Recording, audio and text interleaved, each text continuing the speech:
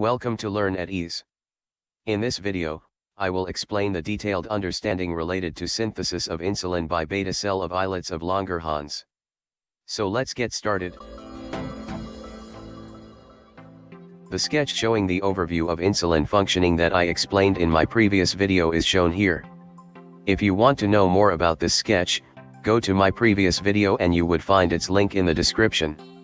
In this video I will explain the process occurring inside the islets of Langerhans, by which insulin is synthesized.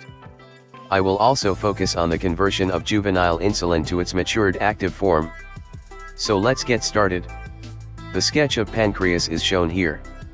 Major portion of pancreas deals with producing digestive juices and contains ducts, and this region is known as the exocrine portion. The narrow tail portion of the pancreas carries endocrine clusters of cells, known as islets of Langerhans. This tail portion of pancreas is endocrine in nature. Islets of Langerhans are 1 to 2 million in number and occupy 1% of total space of pancreas. Islets of Langerhans consists of 4 types of cells that are alpha, beta, delta, and PP cells.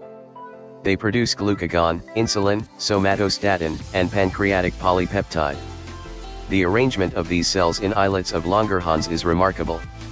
In the center, there is a cluster of beta cells, whereas alpha cells are arranged in their periphery. Delta and PP cells are scattered throughout the islets of Langerhans and does not show any specific arrangement. These cells interact with one another in an paracrine fashion.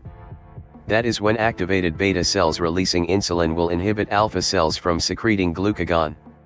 So, in same way, glucagon secretion will inhibit beta cells to secrete insulin, and secretion of somatostatin will inhibit release of both insulin and glucagon.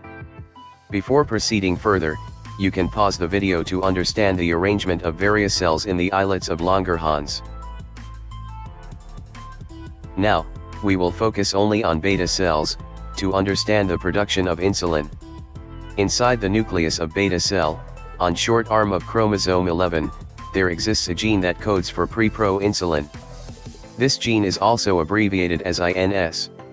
When this gene is transcribed, it produces mRNA of Prepro Insulin, which will then be translated by eukaryotic ribosomes to produce Prepro Insulin. Let us see the structure of Prepro Insulin. This is a short peptide containing 110 amino acids. On its end terminal there exists a very short peptide known as signal peptide, represented here in red color. Signal peptide is necessary as it allows this peptide to enter into the lumen of rough endoplasmic reticulum, where it will be converted to proinsulin. Once it enters the rough endoplasmic reticulum, proteases will act on it to remove the signal peptide by cleaving the peptide bond. Also, the 3 disulfide linkages that are required are formed here. Once these modifications occur, it becomes proinsulin. It is then transported to the Golgi apparatus, where it is processed by a series of proteases to form mature insulin. Here the proinsulin is cleaved at 2 different locations by proteases as shown in the animation to yield C-peptide and mature insulin. Structurally, mature insulin has peptide A, which is 21 amino acid long, and peptide B, which is 30 amino acid long. The disulfide bonds occur between the 7th residue of the A and B chain, the 19th residue of the A chain and the 20th residue of the B chain, and the 6th and 11th residues of the A chain. The resulting molecule, a mature insulin, is stored in secretory vesicles that arise from Golgi apparatus. Inside these vesicles, 3 matured insulin molecules are bounded to 1 zinc molecule and stabilized until it is secreted, which I will explain in my next video. Briefly, when glucose concentration in blood is spiked by assimilation of sugars from food, it enters inside the beta cells and drives a mechanism which will ultimately cause the fusion of vesicle containing insulin with cell membrane, and cause its release into the blood.